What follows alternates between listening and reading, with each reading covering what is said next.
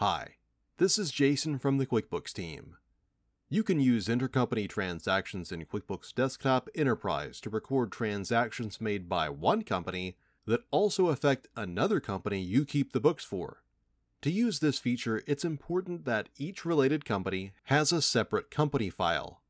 Let's go through how to set up a relationship between multiple companies and then record a purchase a company made for another company. First, create a relationship between your companies. Select Intercompany Transactions. If you're not logged into your Intuit account, enter your username and password.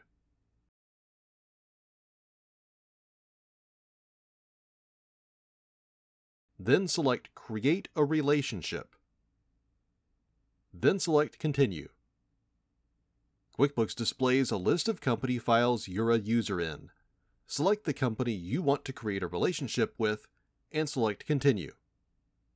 Next, choose two accounts QuickBooks will use when you enter a transaction that relates to the other company. The Due From account tracks how much money the other company owes the company you're signed into, and Due To tracks how much this company owes to the other company.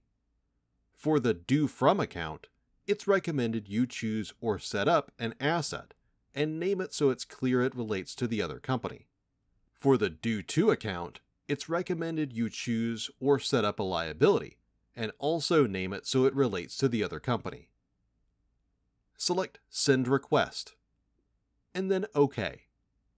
The relationship is pending, and you won't be able to record any intercompany transactions related to them until the other company approves the relationship. Select File, Close Company. Then select the other company file, open it, and log in. Select Intercompany Transactions. The Relationships tab shows you which relationships are pending approval, as well as any rejected, approved, or requested relationships. Here's the company that requested a relationship earlier. Under Action, you can reject or approve. Approve the request. Next, choose two accounts QuickBooks will use when you enter a transaction that relates to the other company. Remember, it's recommended to set up an asset and a liability with the other company's name in the title. Then select Approve Relationship and select OK. Select the Approved box. And now you can see any companies with approved relationships to this company. Select Create a Relationship to request relationships with any other companies. This company purchased some materials for the other company. Let's record that. Select Write Checks and select Intercompany Transactions. QuickBooks warns you that you must limit your transaction to one line. Select OK. Enter the payee, date, and other information like you would on any other transaction. Select the Company drop-down arrow, and select the company you made the purchase for.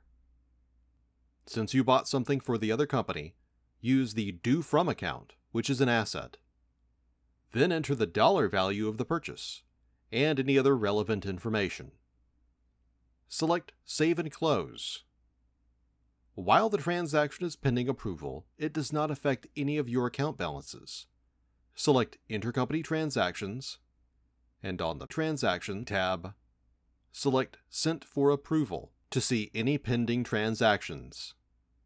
Let's switch back to the other company to see everything from their point of view. Select Intercompany Transactions. Then select the Transactions tab and Pending My Approval. Here's the transaction the other company recorded. Before you can approve the transaction, you have to choose an expense account. This transaction was for job materials. Select Approve. QuickBooks creates a journal entry in this company and makes the transaction you recorded earlier posting so that it affects your accounts. Select OK. Let's take a look at what the transaction did. Select the chart of accounts. Here's the Due To liability account. The transaction increased what this company owes the other company. select Reports, Company and Financial, Profit and Loss Standard. And here's the job material expense. Now you're ready to use intercompany transactions to speed up your work in multiple companies.